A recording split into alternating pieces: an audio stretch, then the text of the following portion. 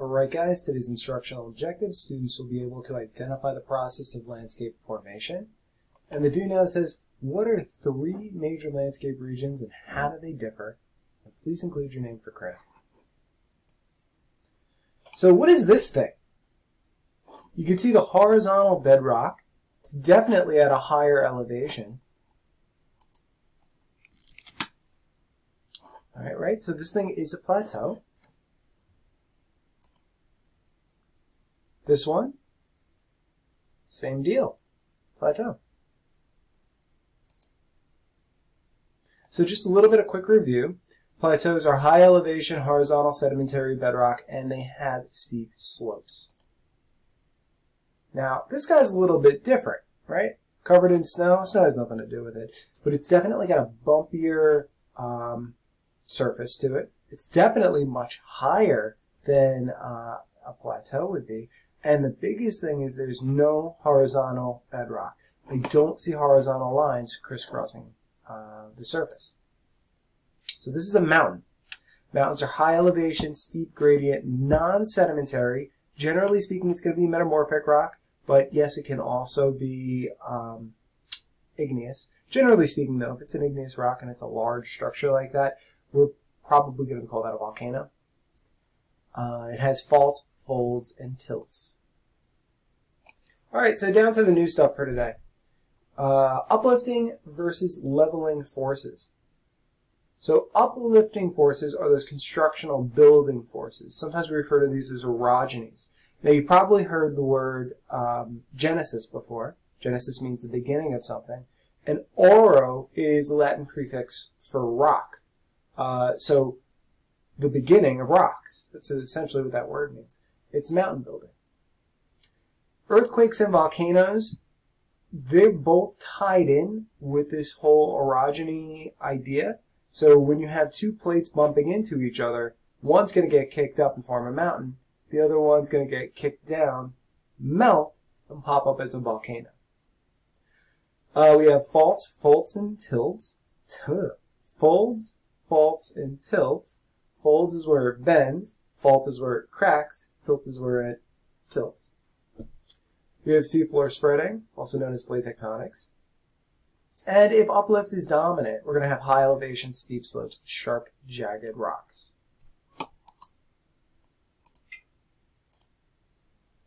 Now, other locations experience mainly leveling forces, also known as destructional forces. This is primarily driven by gravity. Weathering and erosion all play a role. So weathering is the breakdown, erosion is the sweeping away. And ultimately it all leads down to the breakdown of the crust.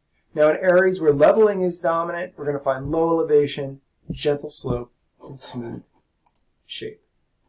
Now I want to throw this out to you guys. Long Island, Brooklyn, Queens, where we live, is it more leveling dominated or more uplift dominated? Is it that everything's being pushed up, or is that things are being slowly worn down? Think about it.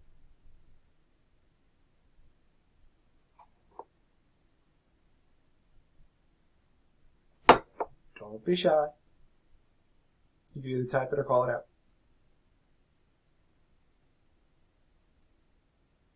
Here in Brooklyn, are we experiencing mostly leveling forces or uplift?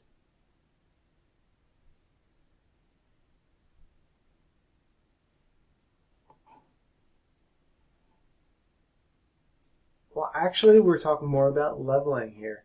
Yeah, Marjorie, leveling. And it's all about we don't have mountains forming around us. And since there's no new mountains being created, any of the rain or snow that falls on us is going to drag whatever is a high point, it's going to drag it down. Now, when we are talking about areas that have high uplifts, like for example, we're talking about mountains, in its youth, in the beginning, uplift will be dominant. That's the thing that's pushing it up, right? Whether it's plate tectonics or whatever. Once the mountain has reached a state of maturity and it's fully grown, leveling is going to begin.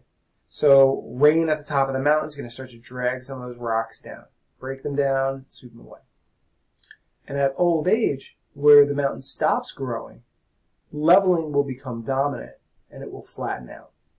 And then sometimes we even get a rejuvenation where everything starts again. Now, I want to show you, here's Google Maps. So we're going to take a look at two different areas. Here we have the Rocky Mountains. And you notice the Rocky Mountains, they go across several states: New Mexico, Colorado, Utah, Idaho, Montana, Washington State, and then up into Canada. These things are huge. Some of them are multiple miles high. Denver, Colorado is, the city of Denver itself is over 5,000 feet up. So uplift is definitely dominant here. But then if we take a look at a place like the Appalachian Mountains, which run from Alabama all the way up into Canada. Right here, Pennsylvania and New York are part of the Appalachian Mountains. And these mountains are actually much older than the Rocky Mountains. And you would think that, like, well, wouldn't these be younger because they're smaller? Well, actually, no, they're smaller because they're older. As time goes on, things like rain and snow fall on them and sweep away most of the surface. And then eventually it all runs out into the ocean. If we take a look at a place like, for example,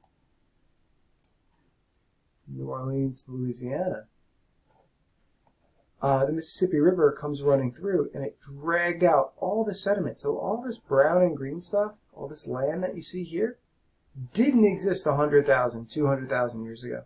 That was all transported by the Mississippi River. Pretty crazy, right? There's Mississippi.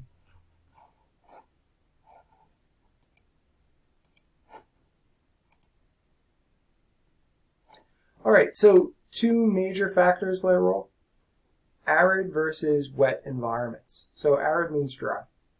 Now, if you have a dry climate, like if you're in an area like a desert, you're going to find little vegetation. Now, that vegetation does prevent erosion, but there's just not a lot of it. So what ends up happening is you do get quite a bit of erosion, and you do get sharp, steep hills, streams that are transitory. You know, in some places, they only have rivers run through, a couple days a year, and then those rivers are dry the rest of the time. So we do see some vegetation. It's by no means a rainforest, but we do have some, and they do play an important role. The roots do go deep into the surface, hold on to the sediment, keep it from washing away. Okay. So here, what you're looking at is actually a dry riverbed. So in March, April, May, when all the snow melts in the tops of these mountains, the rain, the water, the meltwater, does wash down and flow through here. So we have temporary streams. You can see all the jagged, angular rock. Now, in humid environments, it's basically the opposite. Heavy vegetation, smooth, round-off hills. Streams have discharge all year long, meaning there's always water flowing through those streams. No transitory streams or less. Now, this is kind of interesting. Here we're looking at a mountainside in Alaska. Alaska is one of the wettest states we have in the United States. It rains there more often than it doesn't. And what you're seeing is vegetation growing on the side of essentially new rock.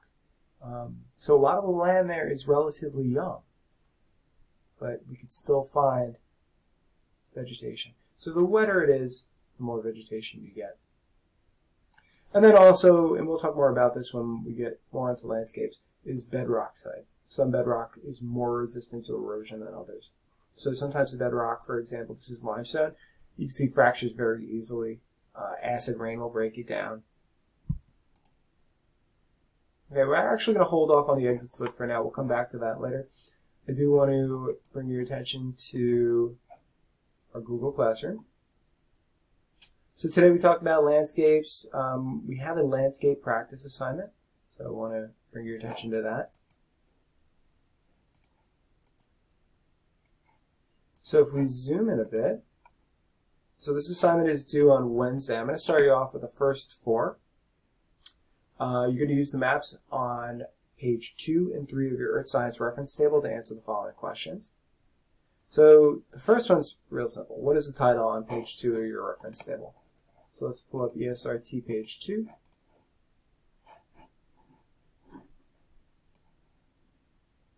Title is at the top. We just copy that guy over.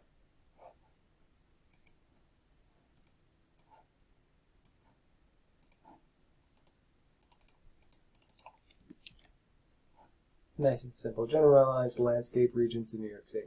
Now, number 2 says, what landscape region do we live in? So if we go to page 2, and we slide all the way over to the right, you can see that we have the Atlantic Coastal Plain. And for those of you guys that know what New York and Long Island look like, most of you do, we're here. We're in the Atlantic Coastal Plain. But in some cases, you might not know where, for example, like, let's say, Elmira, New York is, or Jamestown, New York, or New York City is, right? So you have all these cities located. Here's Riverhead. So once you know where they are, you could always flip back to page 2 and approximate where it is. But for us, we all live in the Atlantic Coastal Plain. I mean, that is, unless you live in, like, the Bronx or Manhattan, then you would write Manhattan Prong. That's another small piece of the continent that comes out there. But for most of us, I would say Atlantic Coastal Plain would be the correct answer.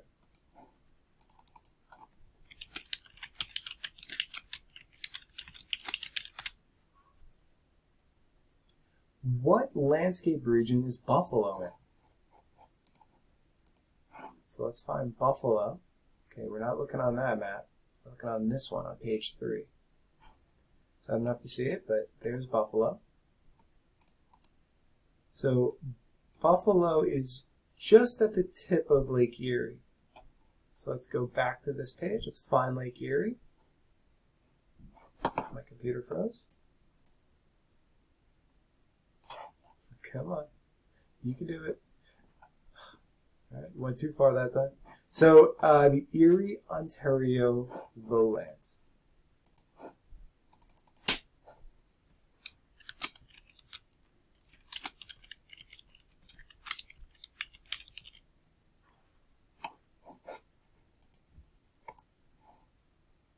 Okay, yeah, and you can see that that's plains. Lowlands are plains. It's a different way to say it. All right, and the last one I'm going to do with you guys is, in what region can you find Devonian Age rocks? Use your key on page 3. So Devonian Age rocks, well, if you recall from last week, we were using this section of the chart. You can see Devonian Age rocks. Those are those polka dots. And polka dots are in this section. If we jump up to here, polka dots are in the Allegheny Plateau.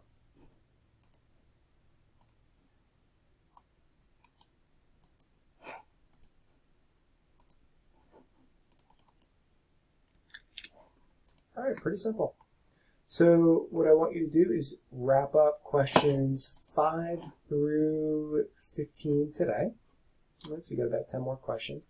They shouldn't take you that long. And then you have 3 analysis questions. I'm especially looking forward to see what you write for this last one. Describe a version of Earth that has no uplift and no leveling. All right. We do have our exit slip. And I'd like you to answer this now. If the climate in New York City slowly began to become more and more dry, how would our landscape change? And what would happen if it became more damp? All right. When you're done with that, you guys can go and begin work on the assignment. And otherwise, I'll be hanging out here for the next 20 minutes or so if you guys need any assistance. All right, take care.